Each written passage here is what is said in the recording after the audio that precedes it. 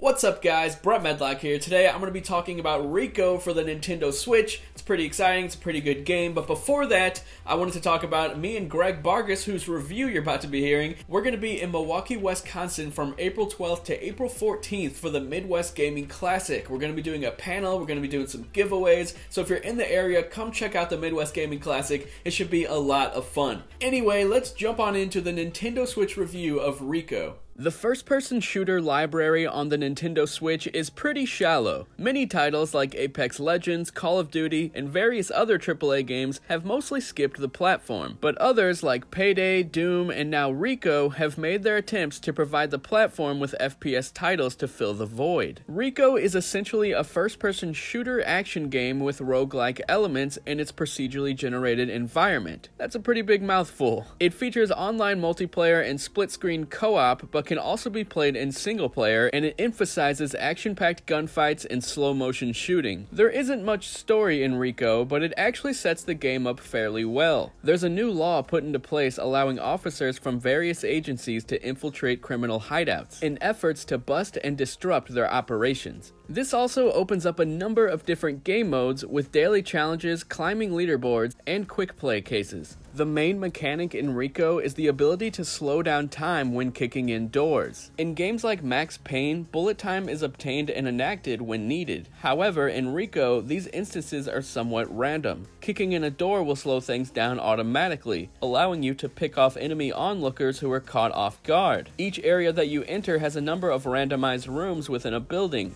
This means that rooms, enemies, and placement of evidence are different each go-around. Clearing a list of tasks in each area earns you merits. These include things like disarming bombs, obtaining evidence, and destroying assets. Completing these challenges will pay out more merits to use for new weapon and character upgrades. Things like extended clips and flashlight mods can be added to your pistols and Uzi. Room randomization attempts to keep the gameplay fresh, but the roguelike elements also become a problem in places. When you die during a stage, all of your weapon upgrades and previous progress are lost. This essentially plays out very well, riling me up for the next go-around. But when this design started to break down during each of my playthroughs, it riled up frustration instead of excitement to return as a more seasoned officer. But the monumentum is better kept when you have a buddy online to ease the panic when enemies flood the screen. Another oversight is with randomly generated levels, there were more than a few times where evidence needed for a task was placed behind a table not reachable. Since there is no jump button in the game, I was left to back out of the level and abort. I only happened to experience this weird issue in single player though. The gunplay starts to feel a lot better after a few hours. At that point, I felt seasoned enough to run through the case missions. These are missions where you play through multiple levels and clear buildings and have higher difficulty areas. The part that really starts to cheapen these areas comes with the layers of additional tasks added as the mission goes on. At times, the entire checklist of items is laid out in front of you. Get 20 enemy headshots, disarm 2 bombs, collect evidence, etc. This is fairly doable considering new doors unlock as you clear each room and disable door locks. However, there are times when additional bombs must be disarmed even though you've gone through and cleared each floor. When this happens toward the end of the level as reinforcements are on the way, it becomes more of a frustration than a challenge. It's just an unnecessary hindrance to the single player progression. The deaths that come with this feel far cheaper due to the fact that there are really no control of them from level to level. By comparison, playing with a buddy online makes missions more feasible to complete, almost making them easy at times. However, bombs still lead to cheap deaths, ending the run for 2 players instead of 1. I enjoyed the visuals with their light cel-shaded style, but I was also surprised to see breakable furniture and shelving throughout the game. Even fire extinguishers split and explode, releasing a cloud of white fog. Although character models typically fall into only 3 generic categories: Russian mobsters, Asian mobsters, and tactical soldiers.